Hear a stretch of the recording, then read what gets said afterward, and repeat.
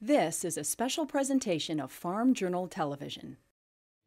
It's time for your lesson in corn. I'm Clinton Griffiths and welcome to Corn College TV. Today we're breaking down the nitrogen cycle. Learning how this essential input works can add big bucks on the back end. Later we head to the field to look at getting plants growing at the same rate, fixing uneven emergence and upping ear count, and using technology to see what your eyes can't. NDVI is a term growers will want to know.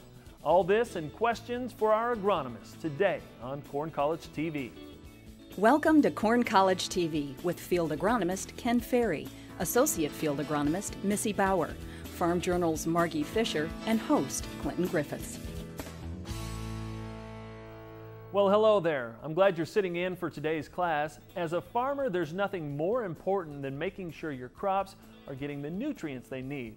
Nitrogen is one of those, and it shouldn't be taken lightly. Applying the right amount at the right time can produce big rewards. Recently, I caught up with field agronomist Ken Ferry for a lesson on this always important input. Ken, nitrogen is going to be one of the most expensive things we're putting on every year to grow corn. It probably helps to understand exactly how it works. Yeah, the nitrogen cycle itself is somewhat complicated, but you're right. The more a farmer understands about it, the less trouble we get into. For instance, the losses. If they understand what the risk of loss is from leaching or denitrification or volatility, it helps them maybe in their positioning of their products, that type of thing. The other thing I think farmers maybe not understand or maybe don't realize that in most soils there's probably between 3,000 to 6,000 pounds of organic nitrogen stored in that soil. Already there. Already there, and we're hoping to use a couple, 3% of that to help grow our crop. And everything's got to be in sync for that to happen, and pH plays a part of your nitrogen program as well as rooting depth and all that kind of thing. But in a lot of cases, the nitrogen that we're applying to the field, part of their job is to stimulate this or inorganic nitrogen release from the soil itself to get the microbes to work for them. All right, so you're trying to get those microbes to give you what's already there, and that's why you're applying more. To some extent, yeah. And the other thing is those microbes take away nitrogen. It's temporarily taken away in a situation where they go to decompose residue from the past crop. So they immobilize nitrogen in the microbial population, and eventually it'll be mineralized back out into the system.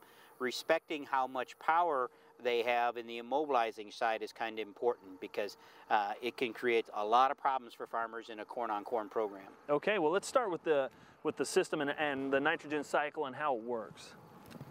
Well, when we look at a nitrogen cycle, again, I like to, and you see it a lot of times, put in a circle type situation where we're putting products into the system and the system is putting products back out the other side. In a situation where the typical cornfield, somewhere between 30 to 70% of the nitrogen we need is going to come out of this system. Okay. So it depends on the soils themselves, and you see some tremendous yields on certain farms with hardly any nitrogen. It's because the system's giving them a lot back. Right. Now that means the system has a lot of nitrogen in it, and microbially everything's in good shape. But the microbes that are going to decompose the residue, eventually that nitrogen will come back into the system. That nitrogen will be released as an ammonium nitrogen. And once it's in the ammonium form, it can be used by other microbes. It can be used by the corn plant. If there's a surplus of this ammonium, it'll eventually be converted to nitrate. And for a corn plant, it's geared to take up large amounts of nitrate. Okay. So nitrate is really what we want in the corn plant itself, and our microbes can also use nitrate. Right. But this is your end goal as far as making sure there's enough nitrate at all times through the corn plant's life. So managing the early decomposition in a corn-on-corn program and making sure you got enough staying power for the nitrate on the back side. And nitrate is that area where it's very susceptible to loss. So again, understanding how much of their nitrogen is in this form can make a big difference. Should I protect it with an inhibitor? Should I break up my applications? How much risk is involved of losing that nitrate? Right. Can you get more or get your microbes to work harder for you? Is there a way to do that? Well, one of the first things we'd look at to get them to work harder would be pH. They got a narrow pH window where they want to be in that 6.3, 6.4, 6.5 range is where we like to hold those pHs so we can keep the microbes doing their job. We get an acid soil, we slow that microbial population down, and when that happens, we're going to slow down this whole process. Right. The other scenario is you know, when we incorporate residue into the soil, that's where the microbes live, we speed that process up. So if we're trying to speed it up, one of the ways to get the microbes to work faster is put the residue where they live. If we're trying to slow it down, we want to conserve residue, then we wouldn't want to do that. When Corn College TV returns, smaller plants, smaller ears, and reduced yields can be a sign of uneven emergence. Missy Bauer heads to the field to explain what may be causing these problems in your field. Corn College TV is brought to you by DeKalb. For all season strong performance and results you can take to the bin. Go with DeKalb.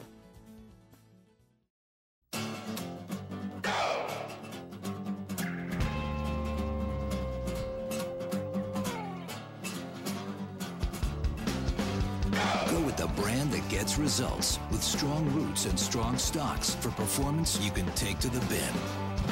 Go with industry-leading DeKalb genetics and proven Genuity trait technology, letting you get more from every acre.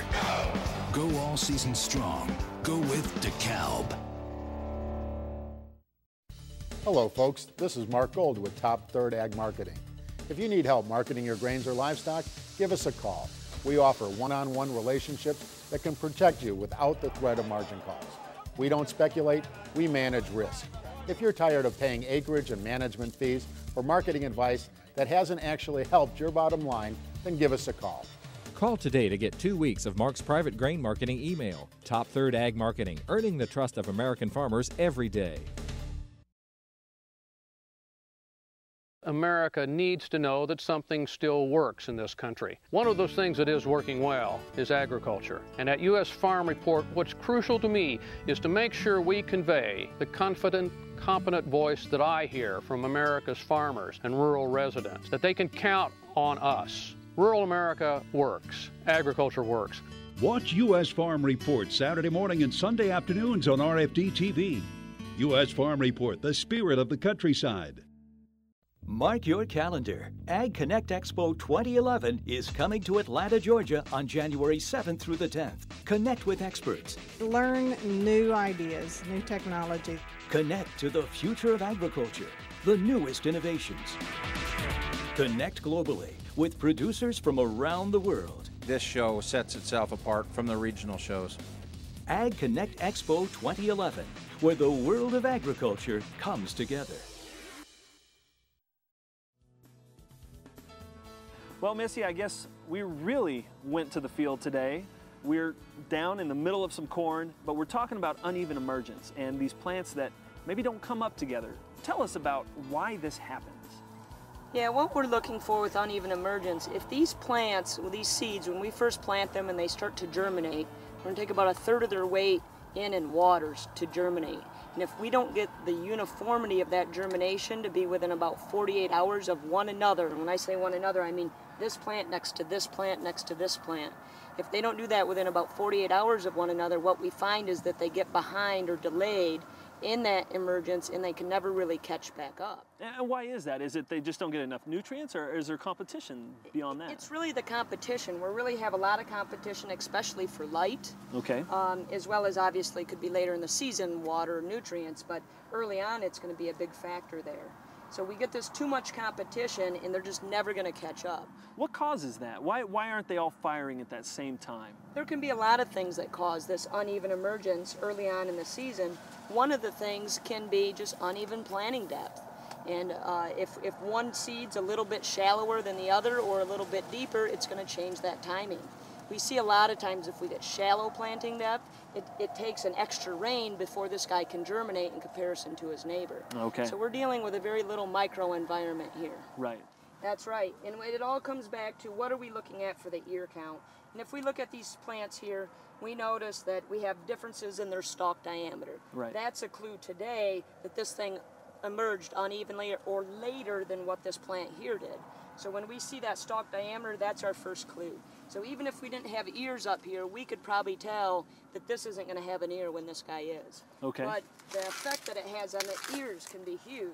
We can see here this difference in the ears that we have at this time. They're both trying to put ears on, but obviously you want one, not the other. They were planted at the same time, and it cost us the same amount of money to have these two plants out here, but one's going to have a harvestable ear.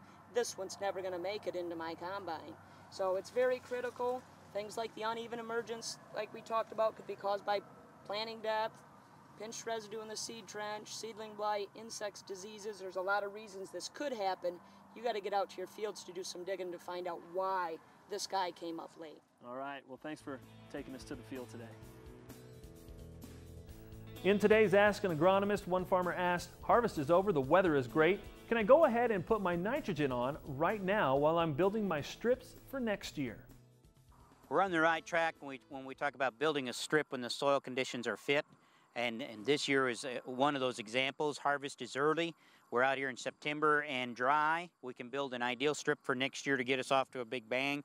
But no, we would not want to go ahead and put our nitrogen on at this time. We're way too warm, and the risk of staying too warm is going to outrun most of our inhibitors, meaning that we're still at a pretty high risk here in September that we couldn't protect that nitrogen long enough to get these soils cooled down.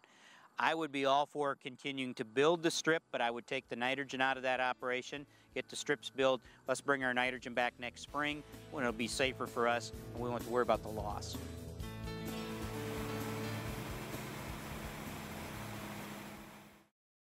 Avail Phosphorus Fertilizer Enhancer is designed to increase your fertilizer efficiency and can boost your yield potential by 10 to 15%. How do we know?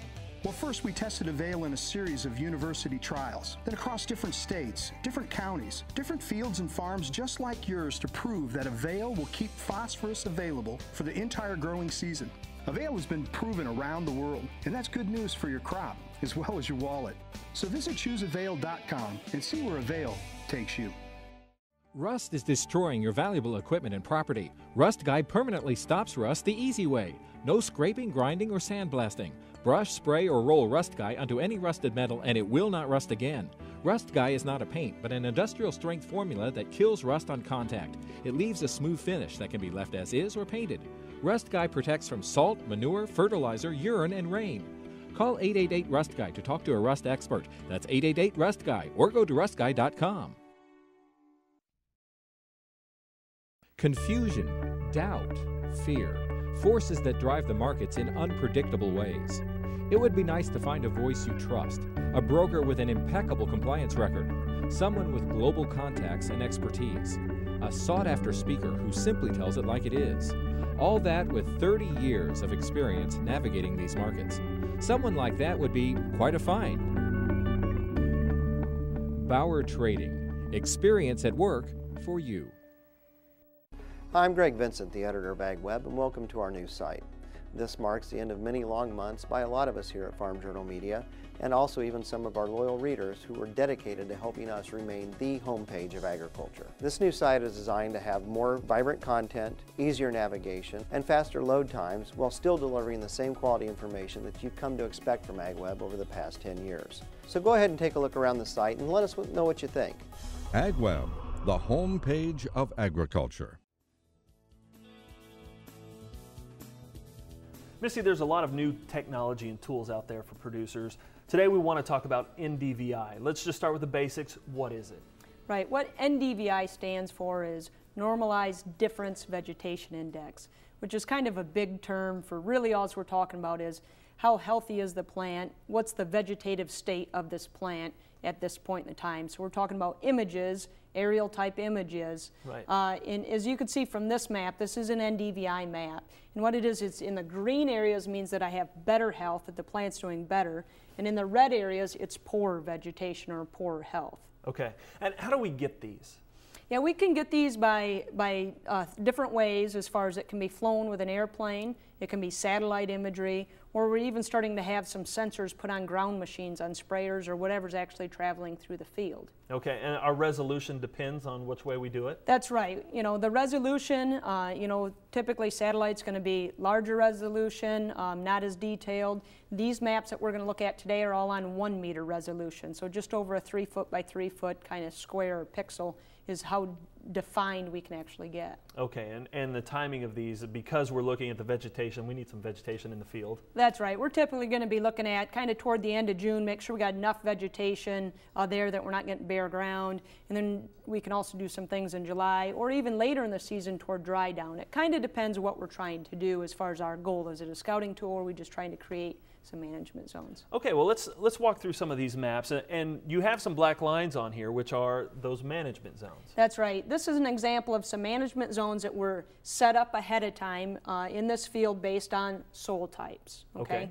And you can see the NDVI behind here, and there's some areas that aren't broke out very well. Like we can see we got a lot of red right here, and this area is more into the greens and yellows. Sure. We'll take a look at this next map when we actually take these management zones and now break them down and try to fine-tune them a little bit more. Okay. So that's one thing that I think these NDVIs can do, is help kind of fine-tune your current management zones, or if you don't have management zones at all, I feel that this could be a tool that could get us started. Right, it's a very first blush. What else are we going to see or be able to pick out with an NDVI photo? Well, some of the things, if we think about from a troubleshooting perspective, is nutrient deficiencies or inadequacies. So if we take a look at this next one here, we can actually see some things that started coming out in this map. Right. This happened to be actually one of our plots for something else, but we noticed here on June 25th that we started getting this red straight line coming out. Straight lines and maps usually tells us it's man-made. Look at the next one here. As we move later on in the season, we move to the August 27th. That little skinny red line I had is now a very big red line showing up on here. In this case, we troubleshooted it back, and it was actually a problem with the nitrogen application. At side dress time, the anhydrous tank was running low through this pass and did not get the right rate on. Oh, okay, and so we can go back and look at what we're doing in the field and see if what we're doing is right and working well. Yeah, when we can look at the maps, and because of the accuracy of these maps, we can get very detailed on things like wheel tracks, et cetera, that's happening in the fields. So we'll take a look at this next map as actually of a cornfield here that had a central fill planter. Okay, so a lot of weight right in the center there. We're getting more compaction underneath these wheel tracks. Okay, and is that what we're seeing with these lines? Yeah, you bet. You can actually see in some cases there's the red lines going across here, and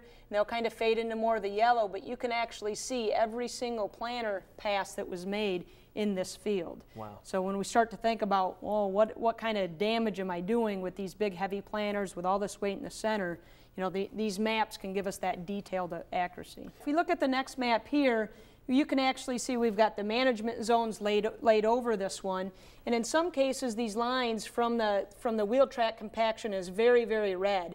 And as we move out here, they're getting more into the light green. Okay.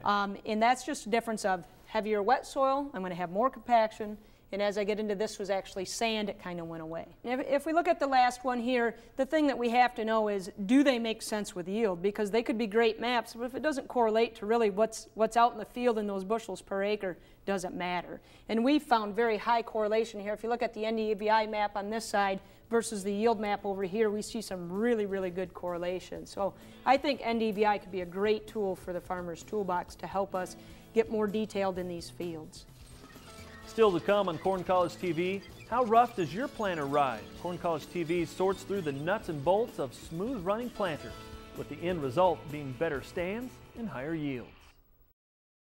Go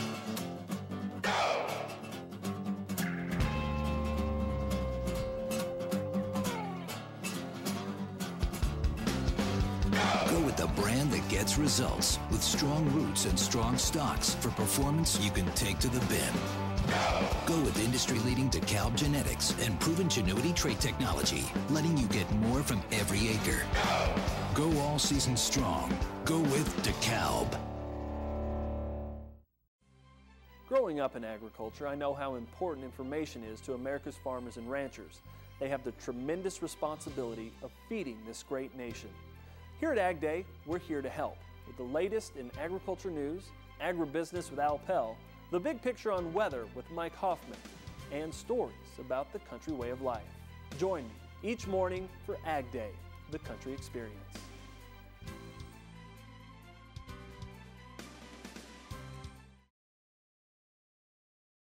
Hi, Carrie Gottschall here with the perfect solution to your storage problem.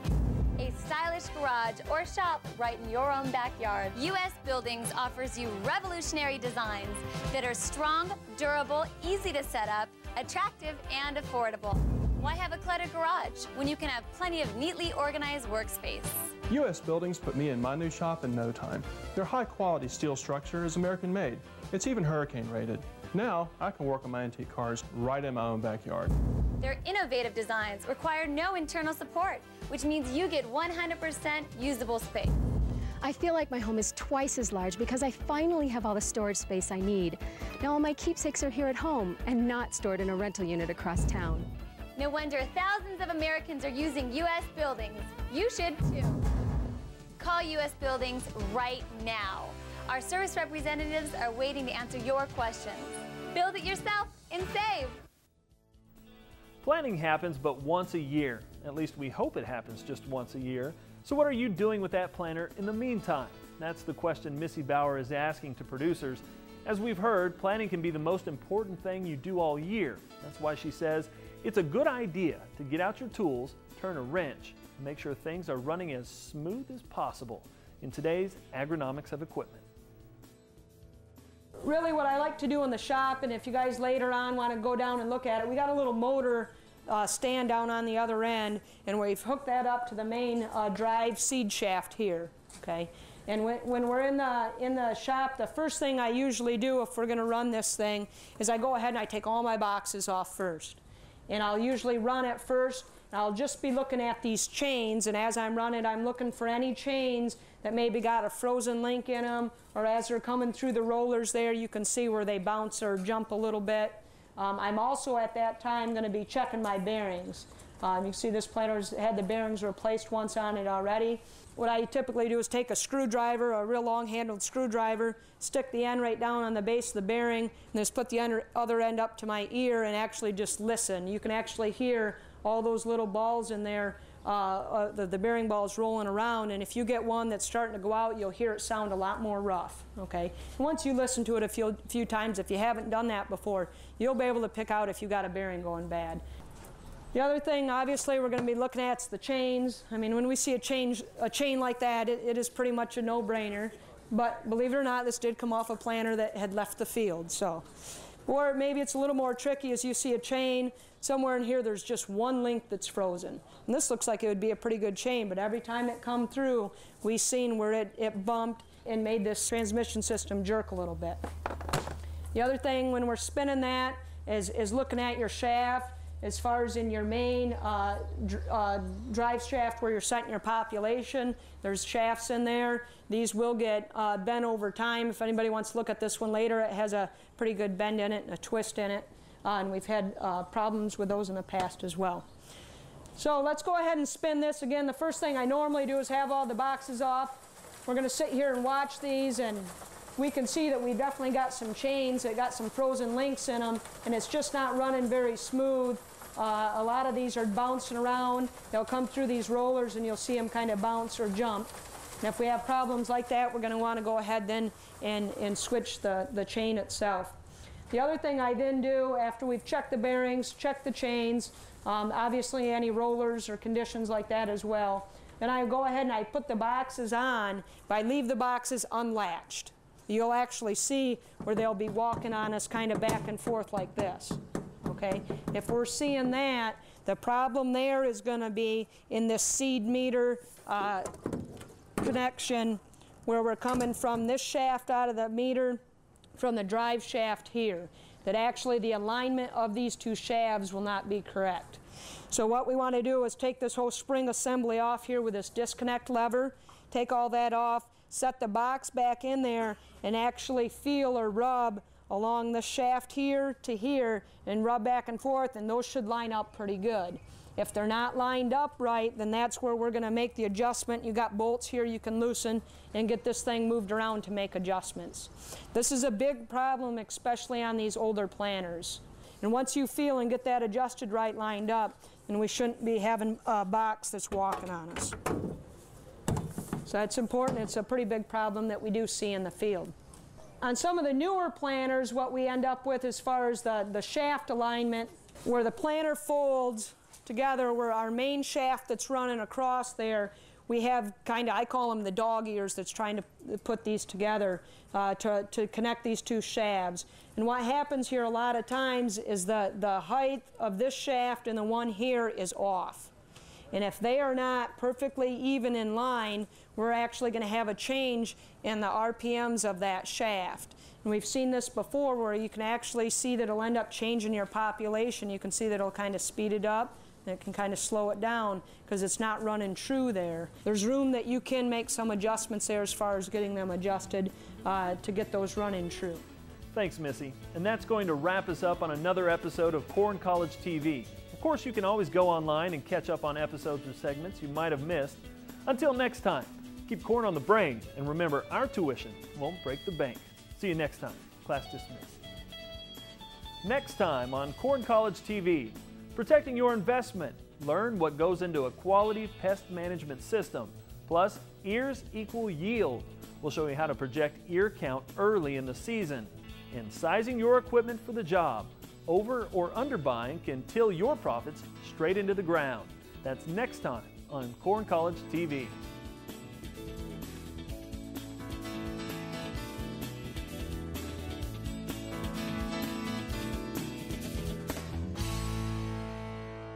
Corn College TV is produced and distributed by Farm Journal Television.